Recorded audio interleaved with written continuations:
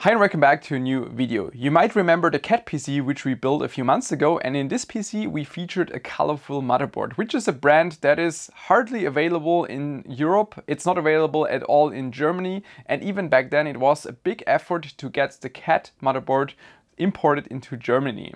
And then after my system build, or during the system build, I noticed that the colorful motherboard was surprisingly well organized in BIOS, and the software was also working pretty well. So I reached out to Colorful and asked them if they can send me a more realistic mid-range motherboard that we can test. So here we are with the iGame Flow Z790 D5 motherboard, which is this one. It is a white motherboard, which is more rare, and also the price point I think is quite interesting. The MSRP is $390, and in the price region of $390, it's not common to have white motherboards. You sometimes have motherboards that have like white heatsinks, but they mostly have still black PCBs, or then from Gigabyte there are some motherboards with like silver PCBs, but not white PCBs. So I think this could be quite interesting. So we wanted to check out a more undercover mainboard vendor and see how well this motherboard performs. This video is powered by Seasonic's Prime TX 1600W Premium PSU. With a peak efficiency of 94% at 50% load, this PSU is 80 plus titanium and cybernetics titanium certified. I've been using Seasonic Prime PSUs myself for years in extreme overclocking scenarios, and I was never disappointed. All necessary safety features are in place, such as OPP, OVP, OCP and OTP, and will make sure that your system is running as stable and safe as possible. I also find it impressive that Seasonic is so convinced of their own quality that these PSUs come with a warranty of 12 years. That is just impressive. So make sure to check out Seasonic's Prime TX 1600W PSU in the link below. Before we start looking at the motherboard, we first take a look at the box itself and what's included. The design already, nice and shiny. There's some quite interesting marketing blah blah on the site. You can pause and read if you want to. It's quite interesting because they state that this is a new design of a motherboard ready for the new VR era. I'm not quite sure if I would agree with that. On the backside we see a ton of features that are advertised. We will go over them later. I first want to talk about the memory support. They state 4x DDR5 memory slots, support up to 192 GB and support up to 7800 MHz plus. Well, they actually don't say support up to. The missing up to is actually quite interesting, because just reading that you could assume that you can run 192 GB with 7800 MHz, which is far from realistic. I would say best case maybe 96 GB, so dual 48 with that kind of memory speed. But then again, if you go to the website and check the QVL list, you can see that the fastest validated memory sticks are 7600 MHz. So yeah, that's quite confusing. And then also if you go to the product page and scroll all the way down, there is an advertisement for a ton of features. In between they talk about memory and memory speed, and there they list 8200 MHz, which is interesting. So it seems to be three different things they're talking about. I think the reality is somewhere in between. That's why I got those 8000 sticks from G.Skill, also in a silver design, which I think matches the board visually perfect. And with these we want to test what kind of memory speed we can reach realistically. I also have a 14900K. This one was running 8000 on an Apex on core, so that's kind of, I know that the IMC is not too bad on this specific CPU, and the memory can do it as well. So we will figure out what kind of memory speed we can actually reach on the board. In the accessory box we have a manual that is in Chinese and English. It features most of the important information, so I think that's fine. I already read through it.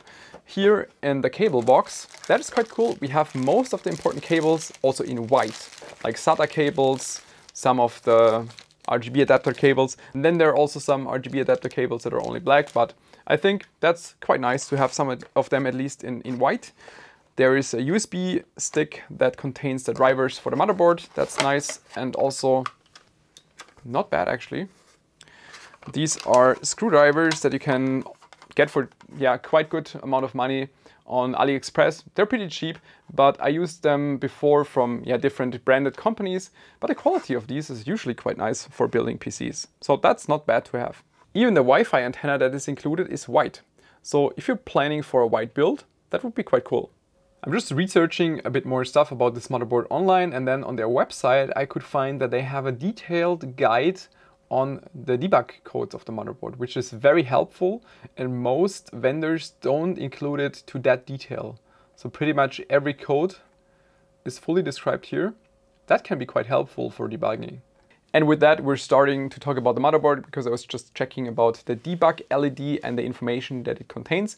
We will get to that later. First, let's just start about the general features. Obviously, it's a 4-DIMM board, as I said already, LGA A1700 Z790 chipset. It has an 18+1 phase VRM design. We will check that out later once we disassemble the heatsink. The heatsink design is also interesting, I would say. It kind of fits their flow theme, so everything seems to be kind of liquid, flowish style. At least it's something unique. I'm not sure if I like it. That's something subjective. That's up to you. I think it's something unique you don't see very often with this kind of shape. So it's kind of interesting to me, especially with also the white PCB. It's kind of a white and silver PCB, and that's why it also fits with the white and silver heat sinks on the motherboard itself. Expansion slot wise, also not too bad actually, because there's something underneath here, underneath this, they call it a dust protection cover, something. Yeah, it's a bit unfortunate that it's made out of plastic, because you can see if I put it back, because it's plastic, this part right here is aluminum. And the plastic, yeah, as you can see, it looks a little bit different. So even though they tried to match it with the silver, it's not quite the same, so it doesn't look as nice. But I guess that's, yeah, it's quite difficult to match plastic and aluminum to get it exactly the same style. And they made it as a dust cover, which I can understand, to hide these slots that are lying underneath. We have, in theory, at least mechanically, 2 PCIe X16 slots. But only the top one is fully connected with 5.0 X16.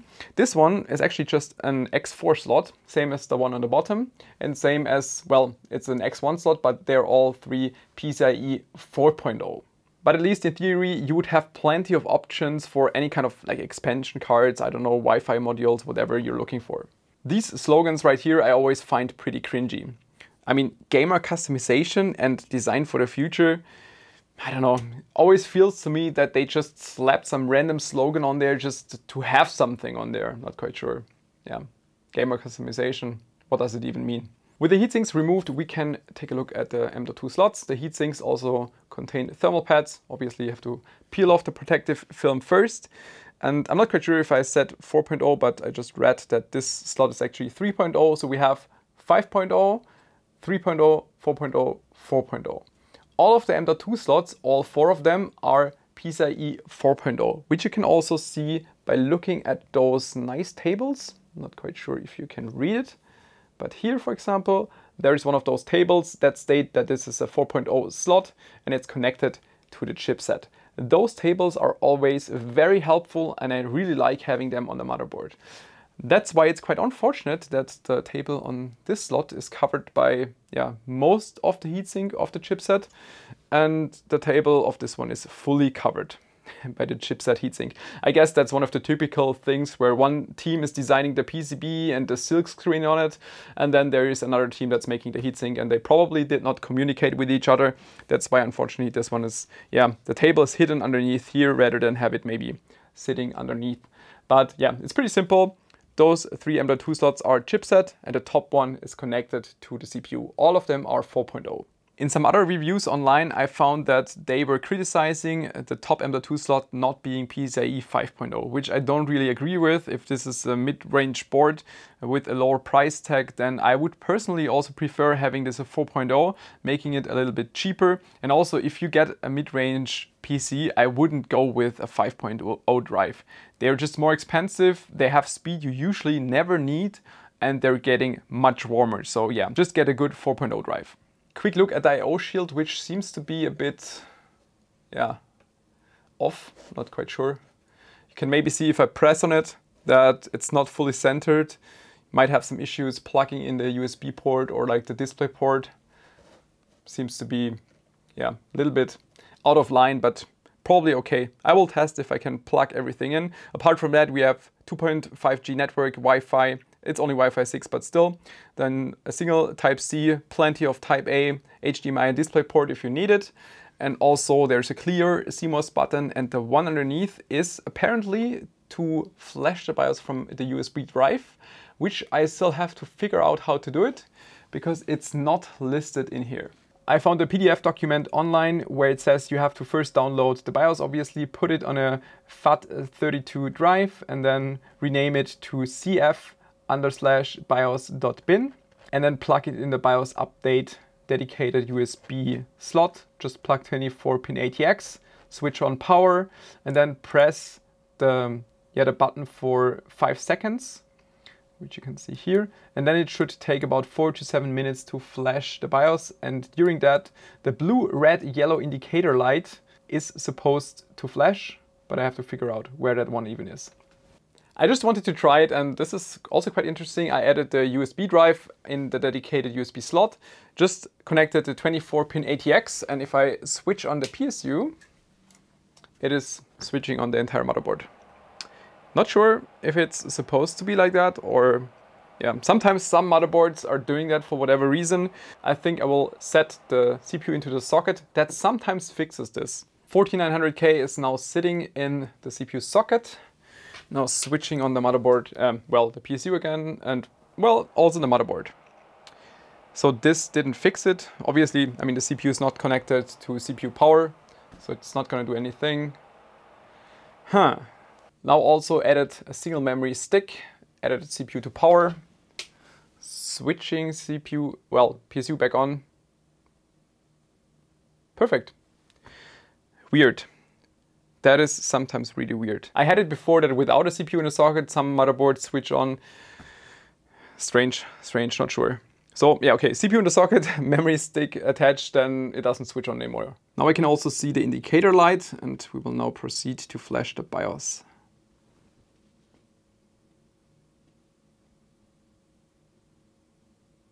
Add it to a different and empty stick. Why is the motherboard switching on again now? I don't get it. And now the CPU is also getting warm. I took the components back out, put them back in, and now with a standby power it's not switching on. And also the BIOS seems to be flashing. I had to fully assemble everything because it kept switching on for whatever reason, and I'm not even sure if I aborted the flashing process at a specific state because I had to switch it off. We'll have to see if it now stays on or not. Power for the graphics card would be nice. It went straight to Windows, but at least I can now check that BIOS version 10.11, which is the latest one, was successfully flashed, so we can finally start with the actual test. The BIOS main screen seems to be very well organized. That's also what surprised me on the CAT motherboard. We have the main system information on top, then also memory where you can enable XMP if you want to, SATA and drive information. You can also set the boot priority. On the right side we have fan monitoring and also the fan curve settings. You can select all the different output channels of the motherboard and then what kind of configuration you want to have, standard or even do manual. Configure your fan curve accordingly, apply, close. So that is very straightforward. On the bottom right, we have the EZOC settings, which default is default. Then you can set it to performance and also energy saving if you want to, but there is no detailed description what it is actually setting. In the OC submenu, you have 3 other submenus, which I think is very well organized. You have frequency, well, that's for CPU frequency, memory, and also voltage depending submenus. I think that is pretty cool, pretty well made. That's something other vendors could also do, because I think it's very easy and convenient to find your settings inside here. And now I will try what kind of memory frequency we can reach. First, we will load XMP profile 1 with 8000. Not sure if that will work. If you hit F10, you even get a change list, all the things that changes due to like fan control and also the memory settings that we changed. I think that is very well made, and that is on par with all the other mainboard vendors. Straight boot into Windows without any errors. Not sure if it just didn't apply it or what exactly happened. Okay, it just applied 8000. This was such a quick boot. I'm not sure if it's stable, but that's already amazing. Just running AIDA64, even though it's not that high load, but to see if the bandwidth is there, and it's 118 GB per second, so the performance is definitely there. 8000 C38. I'm amazed. That looks great. You can see with all the read, write, copy and also latency, this is as expected. And I will now try to do some kind of stability test to see if the memory is also stable at that frequency. I ran memtest for maybe like 10 minutes, and you can now see the first errors are detected. But with 8000 megahertz, it was still running much longer than I expected. I expected this to crash immediately, which it didn't. So I will go back to BIOS and set to like 7800. And here we have another error. But even with 7800, as you can see, quickly ran into some errors. 7600 looks much better. We are at about 50% coverage. It's been running for about 15 minutes. I also want to point out that I put a fan on the memory DIMMs simply because memtest is very memory intensive and will put a higher load on the DIMMs. They will get warmer, could become unstable, and since we don't want to test the sticks but the motherboard, I made sure that they're staying cold. With now between 100 and 120% coverage, I think this should be fine. Has been running for about 45 minutes. Should be stable, always depends what you consider stable, but I think that should be a very solid base at a speed of 7600. Everything is set to default in BIOS. If we run R23, you can see that the CPU is running fully unlocked. 4095 is set to PL1 and PL2 limits of the CPU. And yeah, as expected, we can see the CPU hitting about 100 degrees Celsius, which is due to our AIO. And now I want to proceed to testing of the VRM, see what kind of VRM temperature we will reach with unlocked settings. For this, I will run Cinebench for about 20 minutes in loop to see what kind of temperatures the VRM will eventually reach under load. After about 20 minutes in the test, we see an average CPU power draw of 295 watt. That is just limited by our 360 AIO. More is not capable cooling wise. And if we go down to the VRM, we see a power stage max temperature of 89 degrees Celsius. And also, that's something I want to highlight, we will talk about later, is the max current of the VRM of about 264 amps. 89 degrees Celsius might sound much first look, but it really isn't, especially for a mid-range board. It's a worst case scenario. That's also a condition you wouldn't even have during some kind of rendering load. You also don't have that much continuous load as with Cinebench. So I think it should be fine even, or especially if it's mounted inside a case where you have additional airflow, should be lower. And especially in any kind of gaming scenario, it's probably just maybe like 60 degrees Celsius. So I would say that is okay. Before we proceed dismantling the heatsink and taking a look at the VRM itself, I first want to install the colorful software and also take a look at that one, because when I tested it last time with the CAD board, the Mio motherboard, it actually was not too bad. The iGame software. A software I liked already last time, not necessarily for its design, but the functionality is pretty well made. It's pretty basic, but very quick, and it works. We have an overview of all the system parameters and all the system components, which is handy. We can look at temperatures, fan, and all kind of data like that on the main screen. If we switch to hardware, you first get an overview of all the RGB functionality, which works. I couldn't find any kind of bugs or things that didn't work. Same goes, for example, for adjusting the G-Skill memory sticks and the RGB lighting, everything like this, and also the mainboard lighting just worked. If we go to the GPU, that is also quite cool. We can see it's detecting our 4090, and you can even adjust stuff like clock speed. That's basically an afterburner or like Riva tuner integration where you can adjust stuff. That also works. There are a few tiny bugs here and there. So for example, if you drag the power limit all the way to the right, yeah, the power limit thing disappears, and then you have to either get it back this way or just go back to defaults. But that is a very tiny problem. But apart from that, everything you set here also applies and works without any issues. If we switch to monitor, there is an on-screen display that is very similar to what you get with the Afterburner or the on-screen display from Riva Tuner, but for whatever reason, you can see it's throwing a huge error message. Not sure why that is exactly. It worked for me the last time with a different motherboard, now it doesn't work. However, if we switch to taskbar, there is also this taskbar monitoring feature where you can get CPU, GPU, memory and network functionality on the taskbar displayed down there, which I think is quite cool. Unfortunately, the other feature is for whatever reason not working.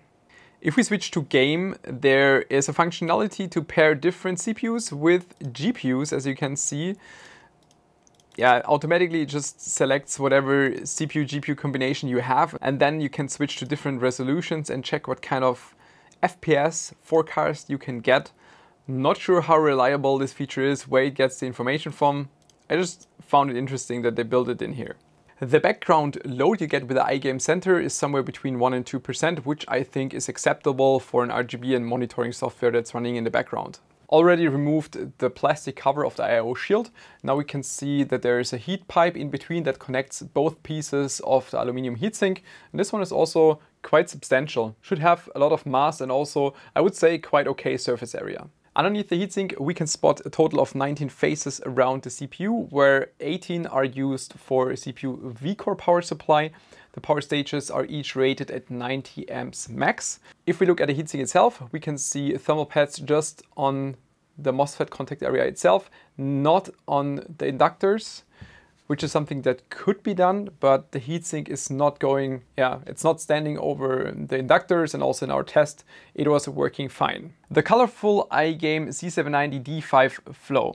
I'm still amazed by how well this motherboard works and also the software, especially considering how much smaller this mainboard vendor is versus, let's say, ASUS, MSI or Gigabyte. Especially the software part, even though looking at how it's designed, I'm not a big fan of the iGame software itself, but it just works. Maybe apart from the on-screen display, but I wouldn't consider this a necessary feature for a motherboard software. But everything apart from that, like the RGB control, adjusting frequency, fan curve, everything like that works without any kind of issues. Talking about RGB, one thing I didn't show in the video, if we flip the tiny switch on the bottom, it is indeed disabling all kind of RGB functionality of the motherboard. So not alone the RGB on the motherboard itself, but also the headers, like 12 volt and 5 volt headers. The entire RGB is then disabled. So if you're looking for a non-RGB white motherboard, that is definitely something cool because you don't have to rely on software to disable it.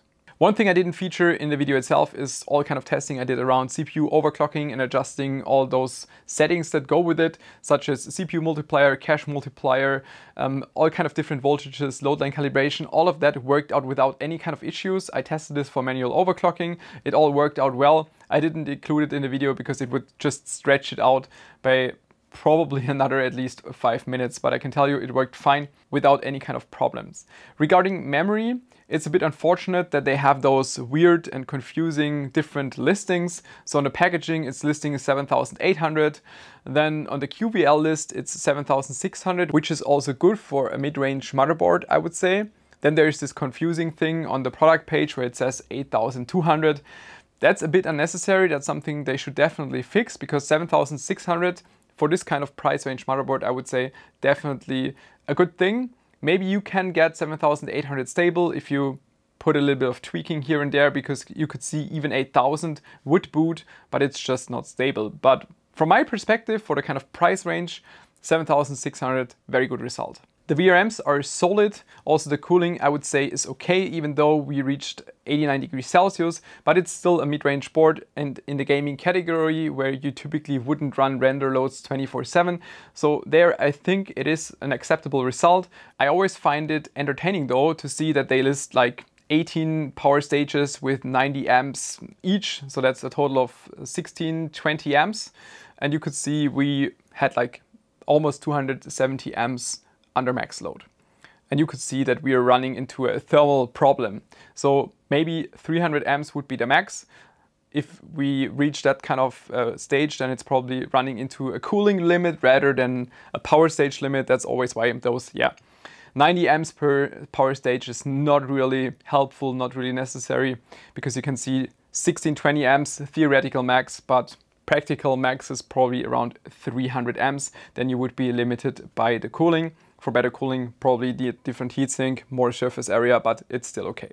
As I mentioned in the beginning of the video, unfortunately those colorful products are not available in Germany, and I think not available in whole Europe, which is a bit unfortunate, and that's also maybe a bit of my intention for this video, because I think there would definitely be a target audience that might buy these products. For example, this one with like white PCB and DeBug LED. If I just go by those two criterias, I cannot find any kind of other board listed here in Germany, especially for that kind of price. You can find some with like white heatsinks, but not with that kind of feature set. And I think for that price range, it's definitely delivering solid results, and maybe colorful with this kind of motivation will maybe spread their market a little bit more out worldwide. I think they would definitely deserve that. All right, thanks for tuning in. See you next time. Bye-bye.